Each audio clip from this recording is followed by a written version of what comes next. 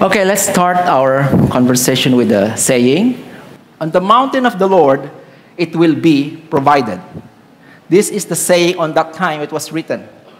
It's a proverb. It's a saying. So, may I know anyone who knows where in the Bible this saying is written? Do we have anyone knows where? Okay, so today we will know where is this saying written. Okay, let me greet everyone with Maligayang Pasko, and in Tamil, Kiristimas Baltukal. In Malay, it's Hari Raya Natal. In Russian, yeah, you look for it because I don't. If you have time, you please look for it. Hindi ko na kaya, hindi na kaya ng powers ko. So, yeah, Maligayang Pasko. So probably, actually, when I was young, I have no idea what's the meaning of that. I don't understand. If Pasko means Christmas. I have no idea. Where does that word come from? Pasko. Do you have any idea? So most likely, it comes from the Spaniards. It's a Spanish word. Usually, the popular words or the saying that they say is Feliz Navidad. So actually, it's a popular word, but used to be, well, we call it Feliz Pascua. So if I will itemize the words, Pasko in Filipino, Pascua in Spanish, which is, it came from the Greek, which is Pascha, in English, Paschal or Passover. So if I say Maligayang Pasko, actually I'm saying Happy Passover. Because that's where we get our word in original sense. So we will talk about Passover. And I'll bring you to this in Exodus about the Passover. So you have the idea why we call Pasko or Pascua. What's the significance of that? So there are two events we're going to talk about today. That one is from Exodus and one from Genesis, which are related to each other. And this is what the Passover is written in Exodus chapter 12. From now on, this month will be the first month of the year for you. So it means it's New Year. First month of the year, it's New Year for them. It's around March to April. That's the start of their year. They are doing lunar calendar. Announce to the whole community of Israel that on the 10th day of this month, each family must choose a lamb or a young goat for a sacrifice. One animal for each household. So this is where I've taken the title of this conversation. The perfect sacrifice. The perfect sacrifice. So actually, we're going to discuss and talk about what is the perfect sacrifice? Or should I say, who is the perfect sacrifice? Right? So, okay, let's discuss about the Passover. So that you have a background about the Passover. Passover, God instructed them to choose for a lamb. Spotless, blameless, no blemishes, perfect lamb. A young male goat or a young male sheep, a lamb. And then they need to slaughter it on that night. And the blood of that lamb, they will need to smear on the sides or the top of the doorpost or door frames. And then, after that, they need to roast that lamb. Kailangan nilang ihawin. Hindi nila pwedeng i-adobo. Kailangan nilang ihawin ang lamb. And then they don't break the bones. So they need to roast it whole. They cannot break it, and then they need to eat it inside the house. All of them. So that's the instruction of the Lord on the Passover. So why God instructed them to do this? Have you thought about it? Why? Because of this. On that night, I will pass through the land of Egypt. The Lord is speaking here. And strike down every firstborn son and firstborn male animal in the land of Egypt. So a little background. We are now in Exodus. If you watch the Ten Commandments movie or the Prince of Egypt. So this is the time when God sent plagues to Egypt. The 9 plagues are finished. And each of those plagues is directly assaulting the gods of the Egyptians. So the 10th plague is the death of the firstborn. So what is this plague? All of the firstborn male or animal or son will die. And because this is what the Lord said, I will execute judgment against all the gods of Egypt. For I am the Lord. You see the word Lord, capital letters, Lord or Yahweh, YWYH. So it is actually the Israel don't have vowels. So that's why, actually Pastor Bush mentioned this last time. It's a tetragrammaton. Right? Have you heard it to Pastor Bush? Actually, the first time I heard it was tetramegatron. I thought it's a transformer. But tetragrammaton means tetra, 4 in Greek. Gramma or grammat means letter, which we get the word grammar. So tetragrammaton, the 4 big capital letters, the Lord. So if you see the capital letters in the Bible, it means Yahweh, the original name that God gave to Israel, the tetragrammaton. So, what they're going to do to escape the judgment? By the blood. The blood on your doorpost will serve as a sign, marking the houses where you are staying. When I see the blood, I will pass over you. This plague of death will not touch you when I strike the land of Egypt. When I see the blood, I will pass over you. So this the Passover was taken. So they have 2 meanings. First, the Lord will pass over you. Meaning, when the angel of death comes to your house and they see the sign of the blood, he will not strike the firstborn. He will not kill the firstborn. Why? Because they see the sign. It shows that he trusted Yahweh. They put their trust to God. That's why God will pass over. That's one of the meaning. I want you to understand it very carefully. The second meaning of Passover is this. When the angel of death comes, instead of striking the firstborn, and he see the blood, he will see the sacrifice. He will pass over the judgment on that son and pass it to the sacrifice. So it means the blood itself is actually the judgment that fall to the sacrifice. That's another meaning of Passover. That's why you take note of this, and later we'll show you more about this. And God asked them to always celebrate it yearly. Every year you need to celebrate and to do this. Why? Why they need to celebrate every year? Like Christmas, why we always celebrate every year? Your children will ask, what does this ceremony mean? Remember the kids always ask questions. Dad, why does the sun goes on shining? Right? Why the sea is blue? They have a lot of questions, right? And then you will reply, it's the Passover sacrifice to the Lord, for he passed over the houses of the Israelites in Egypt. And though he struck the Egyptians, he spared our families. The Passover sacrifice of the Lord. So it means he wants them, especially when the kids already grown up, probably the kids never ask anymore because keep on playing their gadgets. But you need to remind them. So that's the purpose of the celebration, to remind our kids, the next generations, what is the meaning of what we're celebrating for. We need to remind them. That's what God asked them to do, to keep on reminding them. Right? Remember? Dads, mom, parents, you keep reminding your kids, right? Fix your bed, right? You keep on telling that. Your shoes, put on your shoes on the rack. You keep on reminding your kids. They're like your socks. Why are your socks on the floor? Why are your socks on the floor? Actually, it's me. It's my socks on the floor. So it's my wife. Okay. Okay, anyway, you keep reminding. We keep reminding them.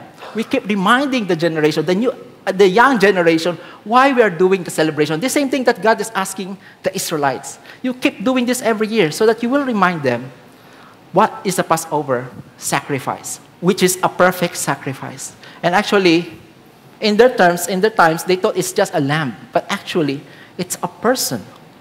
So that's why if there is one truth I want to bring you today, is this. God's only Son, Jesus Christ, God's only Son, Jesus Christ, is the provision for our redemption. Ang anak ng Diyos, ang kaisa-isang anak ng Diyos, ang Panginoong Hesukristo, ang ipinagkaloob niya sa atin upang matubos tayo sa ating mga kasalanan. God's only Son is the provision for our redemption. So that's why I want you to look carefully at the word redemption. So actually, if you look at the Google, there are 2 meanings. One is to deliver from danger or to deliver from judgment. So in this time, they are slaves, right? The Israelites are slaves. So God wants to deliver them from the slavery. And of course, another thing is during the Passover, God is executing judgment. So God delivered them from judgment. So that's redemption. Right? Second, is to buy back. So that's why I put the pawn shop over there. For in our case, right? Usually we send or pawn our things in the pawn shop, and then we need to buy back if you want to regain our possession, right? Last time when I was young, I thought the pawn shop is a TV repair shop. Mom, Nay, nasan yung TV? Where's our TV? Sira. It's on Tambunting. It's in the pawn shop. So 4 months, they haven't sent it me. They sent back to us. So that's why I was like, it was a pawn shop. But in previous time, the meaning of redemption is more on a marketplace word. Means to buy a slave. You buy a slave, and then it's your prerogative if you want to free the slave. So that's why redemption is quite similar to ransom. It means you set the captive free when you pay the ransom. Set the captive free. So in this word, we have now the idea what redemption is.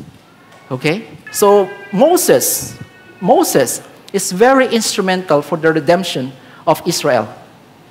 Moses was raised like an Egyptian. He talked like an Egyptian. He walked like an Egyptian. He make up like an Egyptian.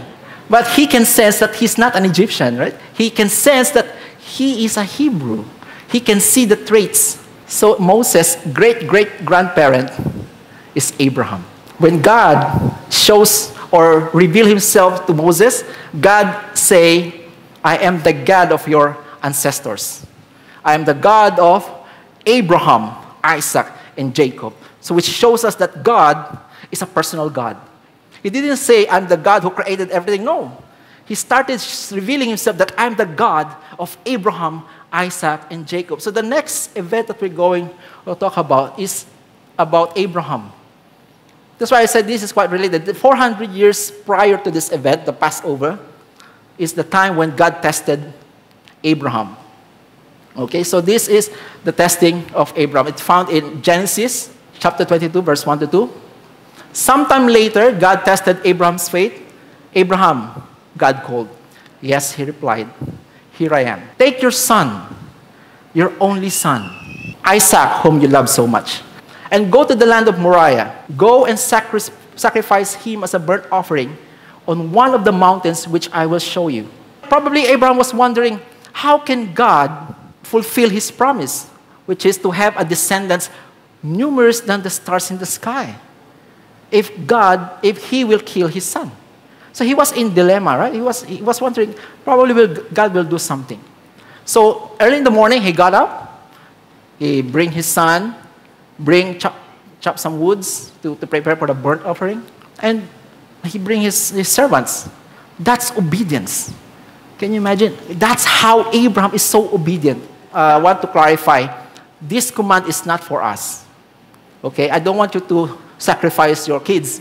No, this command is only for Abraham. Okay, so be careful in every command. This command is specifically for Abraham. Okay? So that's obedience. So actually, if you read the Bible, that's not the first time Abraham was obedient. There's one time when God made a covenant to Abraham, and at that day, they sealed the covenant with circumcision. That day, all the male on his household were circumcised. Can you imagine? Abraham was 99 years old. Yeah, probably you have some questions, right? I mean, if I'm a servant, I have a question. But being a servant, actually, you have no right to question.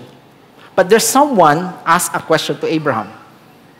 And this, Isaac turned to Abraham and said, Father, yes, my son, Abraham replied, we had the sacrifice, the fire and the wood. The boy said, but where is the sheep for the burnt offering? So Isaac knows and understands about burnt offering. So Abraham answered, God will provide a sheep for the burnt offering, my son.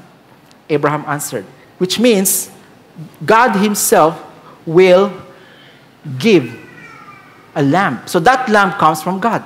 When they arrived at the place when God had told him to go, Abraham built an altar and arranged the wood on it. Then he tied his son. Can you imagine? Probably Isaac is around 20 to 25 years old by this time. And he tied his son. So can you see Isaac is obedient like father, like son. So Isaac's obedience is a reflection of Abraham's obedience. So that's why parents, look at me, parents. It's very, very important, very, very important to show to your kids how you walk with God, because you influence your kids. You have a big influence on your kids. Like Abraham, he obeyed God, and then Isaac obeyed God. Like father, like son. Right? Like father, like son. That's why I like it when someone appreciates my son. When someone say you're handsome, I say thank you. No, because it will come back to you, right? Like father, like son. So what did Isaac did? He just obeyed God. So Abraham tied his son, Isaac, and laid him to the altar on top of the wood without any questions. And Abraham picked up the knife to kill his son as sacrifice. Kinuha niya yun. And then he wanted to strike his son. And that moment, the angel of the Lord called him from heaven. Abraham, Abraham. I believe that God hold his hand. I believe that God hold his hand instead of striking his son. Instead of calling him, I think he's holding his hand before he strike his son. Then Abraham said, yes, here I am. Don't lay a hand on the boy. The angel said, do not hurt him in any way, for now I know that you truly fear God. You have not withheld from me your son, your only son. Wow. That's why you need to read your Bible. Right? This is more than a Korean movie. You can only see it in the Bible, right? Read your Bible. Really, these are good stories. You have not withheld from me even your son, only son. So when Abraham looked up and he saw a ram caught by its horns in a thicket, so he took the ram and sacrificed it as a burnt offering in place of his son. So can you see the similarities with Passover? This time, the ram was sacrificed in place to his son. The same in the Passover. Instead of the firstborn sons are killed, a lamb was in place for the firstborn son. So there is a similarities here. That's why there is a foreshadow or pre-picture of what's going to happen. They didn't understand all of this. This is just a pre-picture of what's going to happen. And Abraham said, he named the place Yahweh Jireh, or Jehovah Jireh, in our most popular term. That's why some of our kids, we have this name Jireh or Jirel or something coming from this, which means the Lord will provide. Sabay-sabay natin sabihin, the Lord will provide. The Lord indeed provided a Savior. The Lord indeed provided a Savior of the world. To this day, it means the time it was written, people still use the name as a proverb. On the mountain of the Lord, it will be provided. So the saying is actually in the book of Genesis. On the mountain of the Lord, it will be provided. On the mountain. So probably they don't understand what is that mountain. So actually the Moriah, some scholars said, Moriah is in range with Jerusalem. And some maybe they don't believe that. But anyway, when Christ was crucified, it's on the top of the mountain, Mount Calvary. When people look at Jesus Christ, he was crucified on top of the mountain. So they have no idea that what is provided, what is sacrificed. It's actually not a lamb, not anything or any gold or something. It's actually a person was sacrificed. They haven't seen what God is really saying to them. On the mountain of the Lord, it will be provided. That's why God's only Son is the provision for our redemption.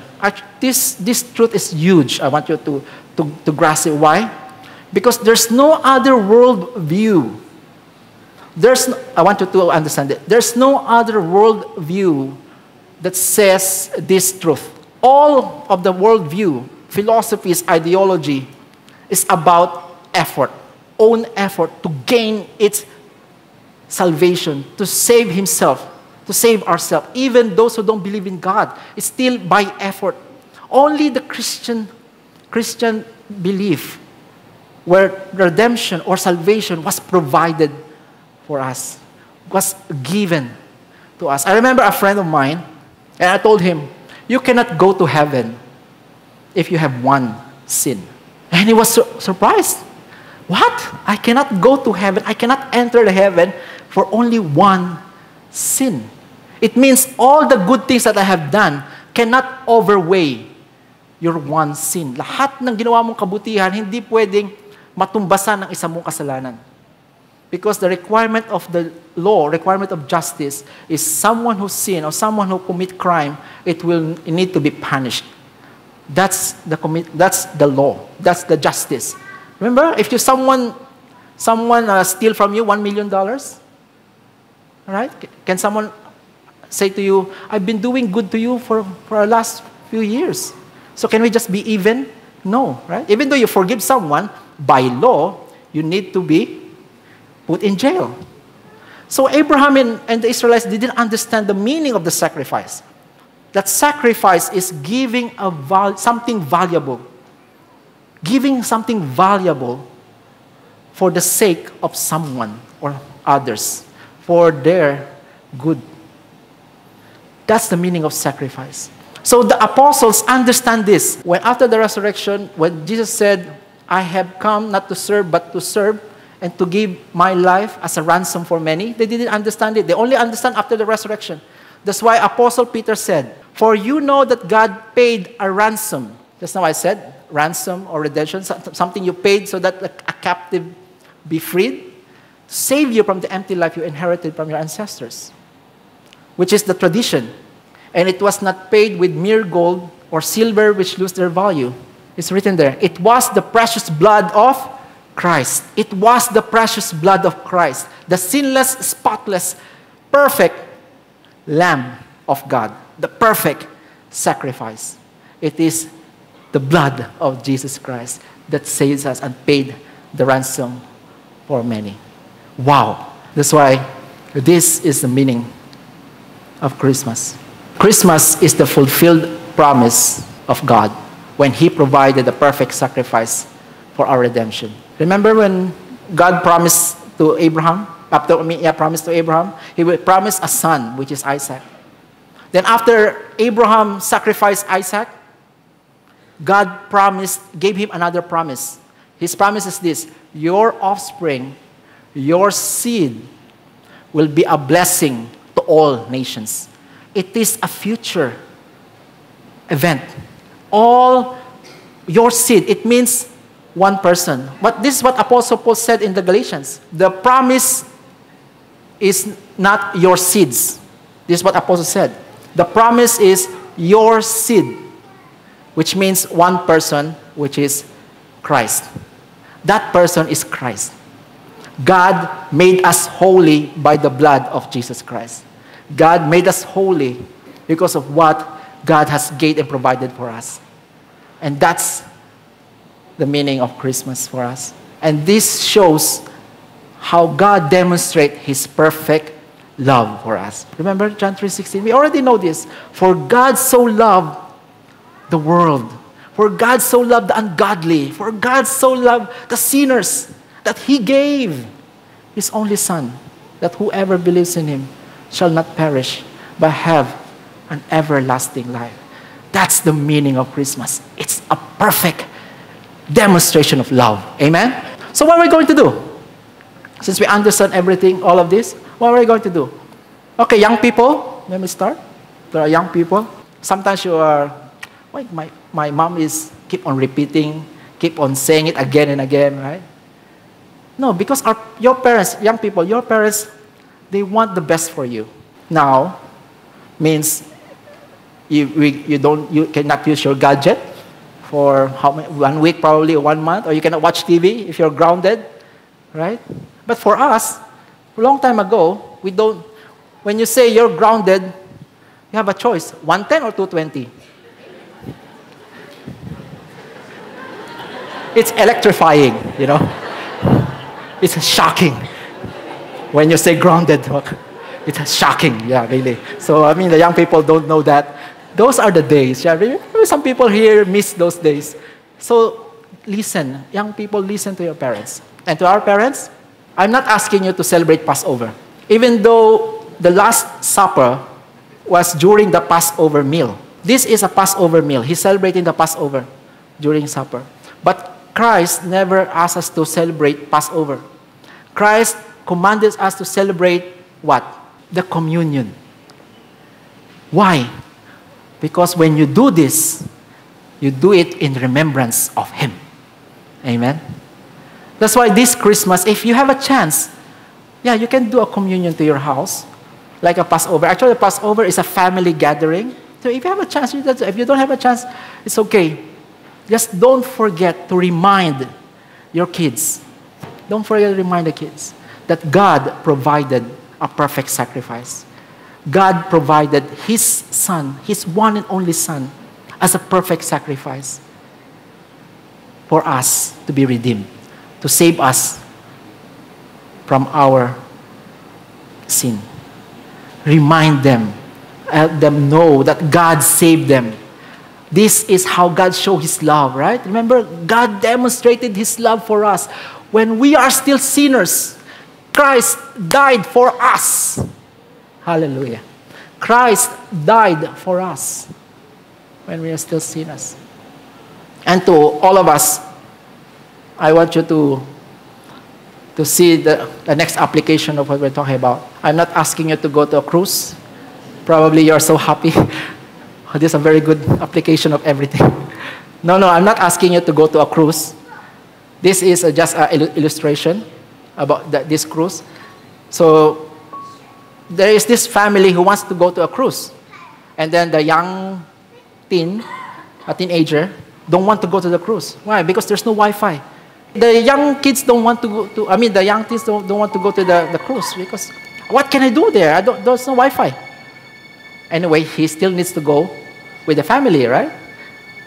And this is this story, for disclaimer, I have no intention to be similarities to your stories, right? So they went to this cruise, and then the captain and the crew are all terrorists. They're asking for money for all the one on board of the cruise. So they get the ransom, all the crews went off, but they do something to the ship. They put a hole, and then the ship is started to sink. And this young man keeps on complaining, I should not be here. I already told my friends, I don't want to go here. Keep on complaining, keep on complaining. And then the government boat is coming to save them, to save all inside the cruise, to save them. Sometimes we are like that young man.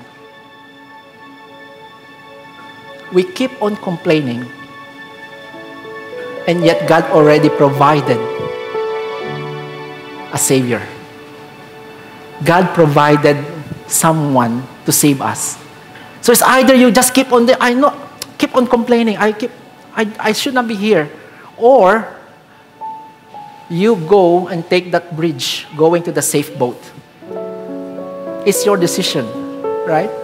It's either you just want to sink on that big cruise, or you go to the provided safe boat. God provided His Son. God provided His Son. And that bridge going to the safe boat is the bridge to us to God, who is Son, Jesus Christ. It's a decision for you to make. God will not force anyone to go to heaven.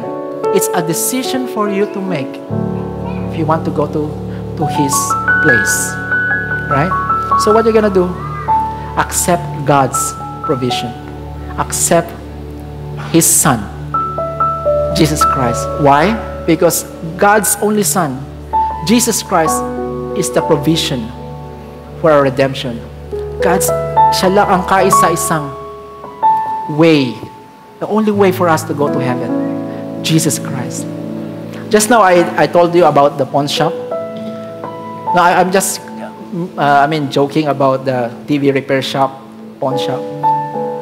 Because when I was young, I really go to the pawn shop because my mom will ask me, pay the interest for those valuable things that we put there as a guarantee.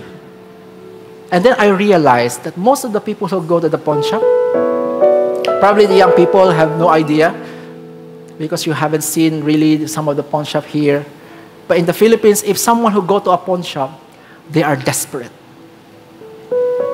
They are desperate because they don't have money.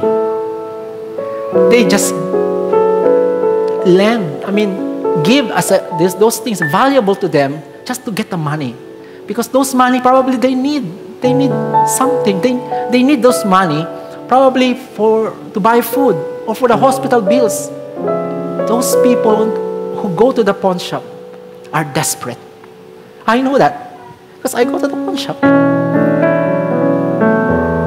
They are desperate.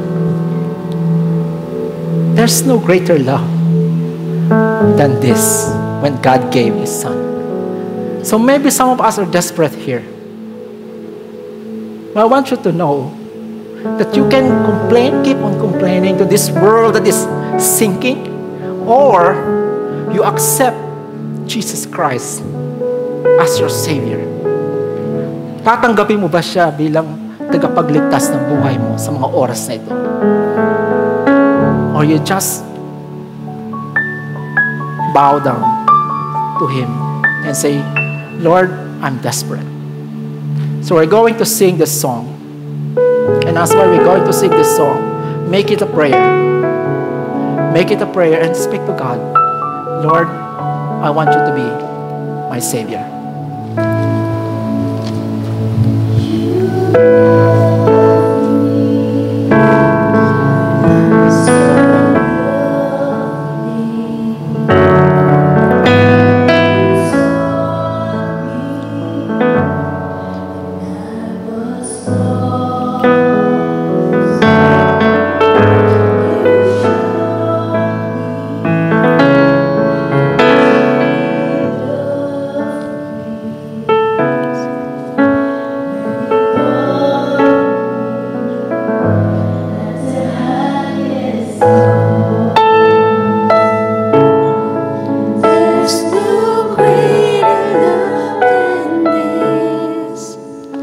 There's no greater